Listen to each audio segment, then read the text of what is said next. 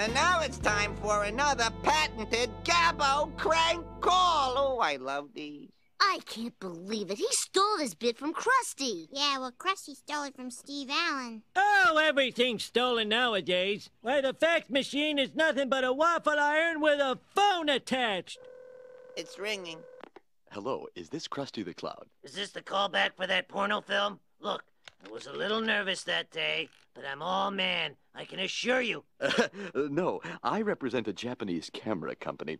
We'd like to pay you $2 million to do a camera commercial. Whoa! Me Reiki very much! Oh, I hope I didn't offend you. I need this bad. Bad enough to hit yourself over the head with the phone?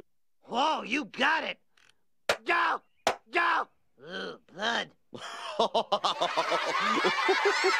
What the?